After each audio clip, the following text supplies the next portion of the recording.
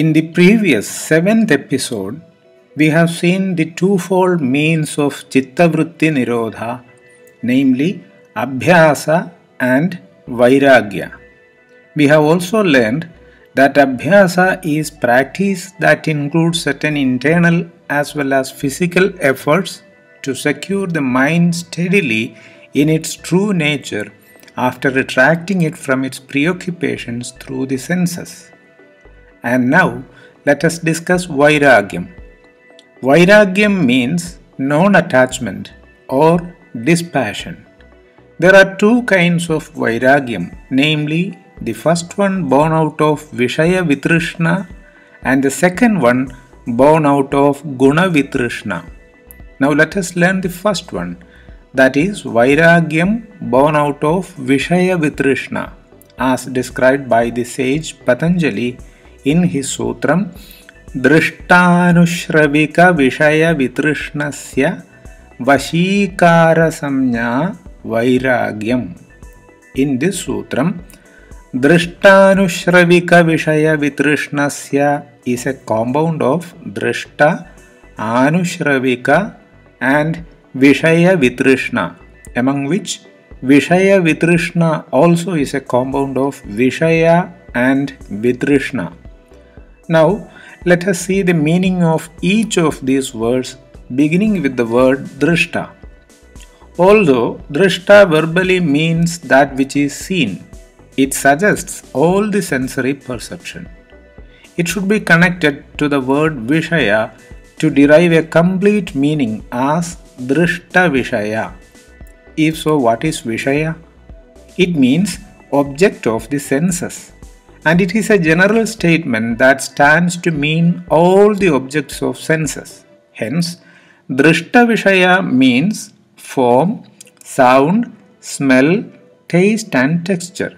It refers to everything available here in our mundane or temporal or ephemeral world that can be perceived through the respective sense organ.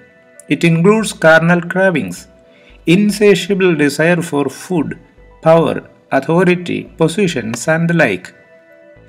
And Anushravika means listen to or heard from a verbal source, such as from a text or from a person, about other worlds such as the heaven. It should be connected to the word Vishaya to derive a complete meaning as Anushravika Vishaya.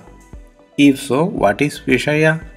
It generally means object of the senses, just as we have learned in the case of Drishta Vishaya. But with regard to Anushravika Vishaya, it assumes a specific meaning. What is that specific meaning? It stands to mean the object of ears.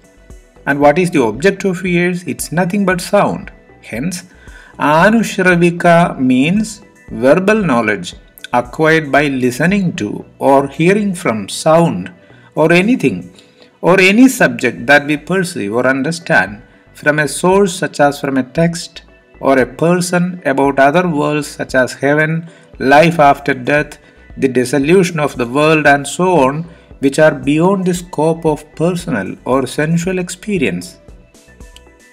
Vitrishnasya means of the person who has given up trishna or desire for everything, including the material world and its objects and the world hereafter. It is the qualification of the person who sets out to do Chittavritti Nirodha or to restrain the mind from its preoccupations through the senses, to find his true nature. Better said, Vitrishnasya means of the person who has developed non-attachment or dispassion.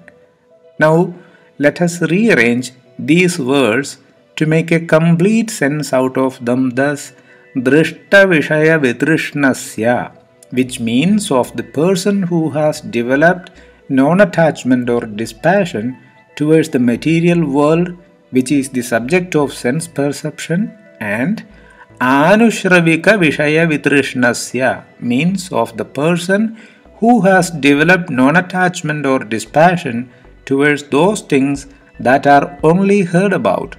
Otherwise, it simply refers to the person who has absolute dispassion even about scriptural or verbal knowledge regarding his own true nature. Now, what is Vashīkara Samñā? Vashīkara means the act of exerting influence on someone or something to bring him or that into one's own hold or under one's control. Samñā means name. If we look into it in a little detail, it implies that the person who practices Chitta-vritti Nirodha or restraining the preoccupations of the mind through the senses develops absolute dispassion towards both material world, which is subject to his perception, as well as the eternal world, which he has only heard about, and comes to a firm understanding that he is the master who steers him forward, never getting influenced by the senses and the material world, but on the other hand, he is omnipotent to exert influence on the senses or all of his faculties to bring them under his command. And the samñā or name of this process, called Vashīkara, is Vairāgyam. In short, cultivating the attitude that neither you own anything nor you owe anything, and remain absolutely desireless towards the seen and the unseen, gaining absolute mastery over one's own faculties is Vairāgyam. So, out of the two kinds of Vairāgyam, we have learned the first one regarding Vairāgyam on seen and unseen things. The second kind of Vairāgyam is described in the next sutram.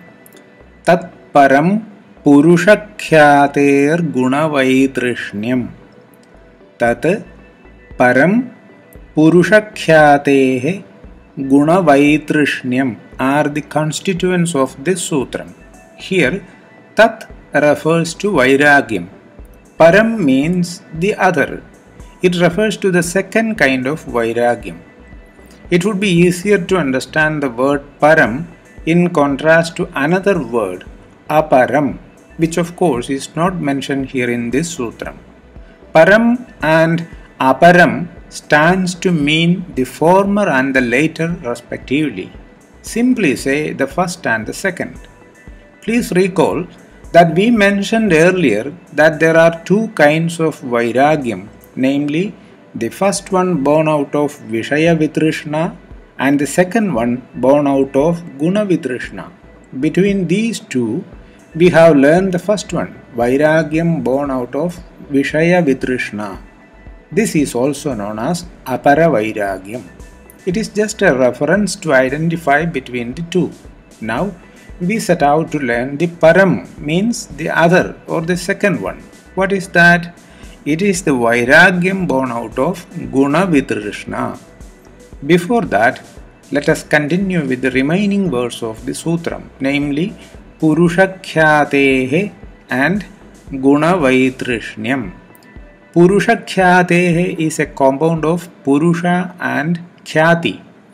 Purusha means the indweller or the self or the drashta, who we have learned in the fourth episode in the sutram Tada Drashtu Swarupevasthanam, whom we have described as the passenger of the chariot, in whose hands all the faculties right from the intellect are just tools to live in.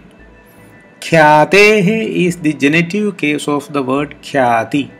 Although Khyati means the state of being well known, celebrated, famous, renowned, etc., in Purusha Khyati it stands to mean the knowledge of the self or self-realization. Hence, Khyatehe means because of being aware of the Purusha or the indweller. It means that the one who sets out to do Chitta-vritti Nirodha becomes aware of his true nature. Now, what is Guna Vaitrishniyam? This is also a compound of Guna and Vaitrishniyam. Gunas are essential governing characteristics of everything. These gunas have always been and continue to be present in all things and beings in the world, and these are the defining parameters of all beings with regard to their qualities, characteristics, behavior, etc. They are Sattva, Rajas and Tamas. For example, Sattva may be all that is good, calm and harmonious. Rajas full of passion, activity and movement. And Tamas, ignorance, inertia and laziness. The interplay of these gunas defines the character of someone or something. And Vaitrishnam means the state of having Vitrishna. We have learned Vitrishna as dispassion in the previous sutram. Drishtanushravika Vishaya Vitrishnasya Vashikara Samnya Vairagyam, just here above. So, Guna Vaitrishnam is the state or condition in which one remains absolutely detached towards the threefold gunas, namely Sattva, Rajas and Tamas. This means that one recognizes the presence and acts of the gunas and their influence in his life and in his surroundings, yet remains unaffected and absolutely indifferent to these three attributes owing to knowledge of the indweller.